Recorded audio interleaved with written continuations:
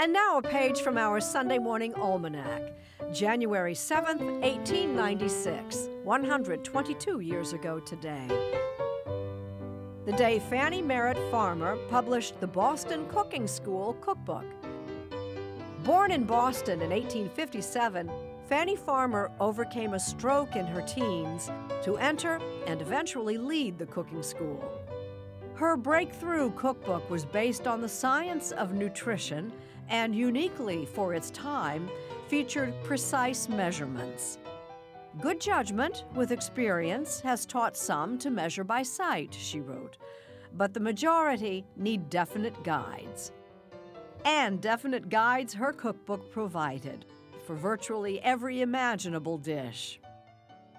Fannie Farmer went on to found her own cooking school in 1902, and despite another stroke later in life, worked right up to her death in 1915 at the age of 57.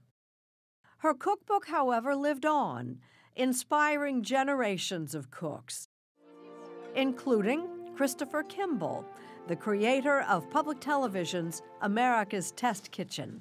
The idea was to actually just open the book and start cooking food. Okay, they're ready, guys. In 2009, Kimball masterminded a 12-course dinner straight from the original cookbook, prepared by a team of cooks using authentic ingredients, cooked over an antique wood-burning stove, and served to the acclaim of a table full of guests.